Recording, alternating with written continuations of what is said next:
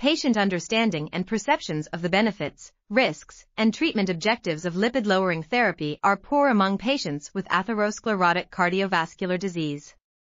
This study found that many patients do not understand why they are taking lipid-lowering medications, have no idea what their current LDL-C level is, and are unaware of their LDL-C goal.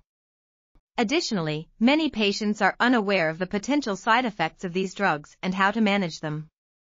Physicians also reported that a lack of understanding of the importance and efficacy of statins was the primary factor contributing to non-adherence, suggesting that further education could help improve patient adherence to lipid-lowering therapies. This article was authored by Suzanne V. Arnold, Christopher P. Cannon, James A. Lemos and others.